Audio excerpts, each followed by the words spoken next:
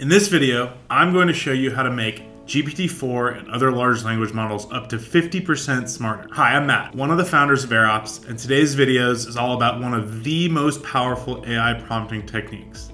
That is chain of thought prompting. If you need to solve really complex problems with large language models, like generating complex technical content or writing highly personalized communications to executives, then you should be using chain of thought prompting. Today, we're going to break down how to use chain of thought prompting in the AirOps platform, where we make it easy to build multi-prompt workflows in a flash. After watching this video, you'll be able to understand what chain of thought prompting is and when to use it, how to combine chain of thought prompting with other prompting best practices like user assistant pairs, and easily add chain of thought prompts to your AI workflows within AirOps. Let's dive in. All right, let's demonstrate chain of thought prompting from within the AirOps platform. To do this, we are going to use a workflow that analyzes contracts for non-standard terms and clauses. So if you are getting ready to sign a contract for a piece of software or some other type of transaction, you can use this to have an LLM analyze it for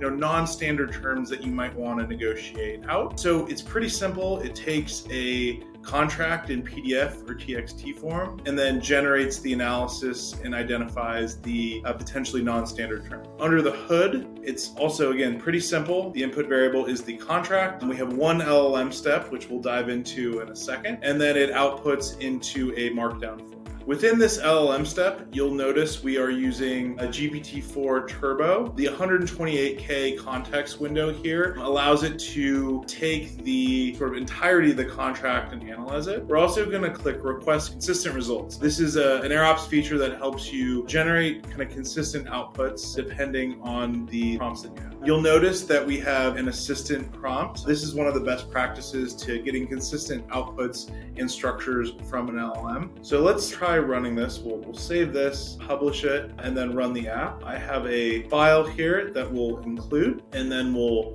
run this. All right, so here we go. We've gotten quite a few potentially non-standard contract items. It doesn't look like it's provided a ton of detail on why and kind of what the implications are. Let's modify this prompt in order to get the type of outputs and analysis and level of rigor that we were hoping for. So in order to do this, we actually set up another version of this workflow. It works exactly the same as this version, except that there are some modifications to the prompt that we'll dive into in just a second. So if we go back to the LLM, you'll notice it's set up exactly the same. We'll turn on Request Consistent Results.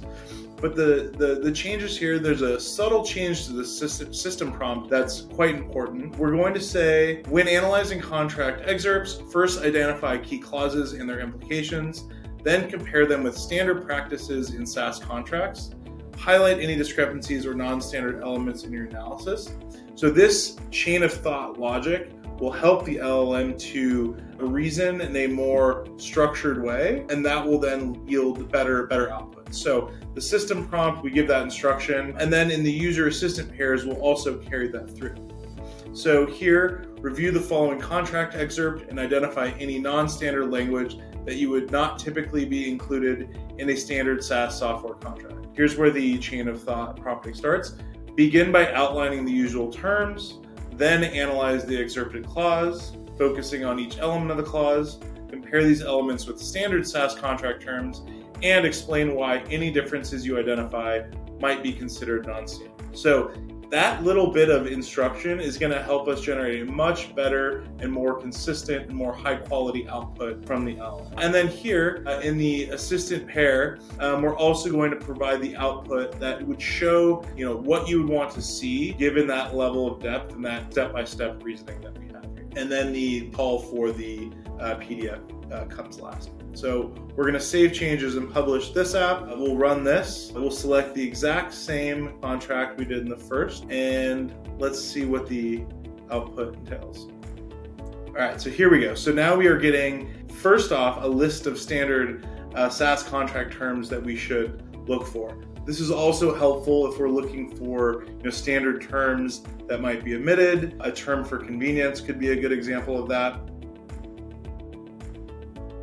and then it also analyzed the standard provisions included and provides a conclusion in order to sum things up. So again, a much more helpful, much more thorough output. And the key to this was providing that step-by-step logic that we wanted the LLM to walk through, otherwise known as chain of thought. You can find this template and many more on the AirOps website as you're getting started with building with large language models. Thanks for tuning in. Today we covered chain of thought prompting, what it is and when to use it, how to combine it with user assistant pairs to get even higher quality outputs from your LLM workflows, and how to use chain of thought prompting within AirOps for use cases like long form content creation and preparing for your sales calls. If you enjoyed this, please like and subscribe to our YouTube channel. We have a great video about memory stores that you should watch next that we'll link to on the screen. Lastly, if you want to go deeper, sign up for our Builder program or check out any of the templates that we walk through today at airops.com. Thanks.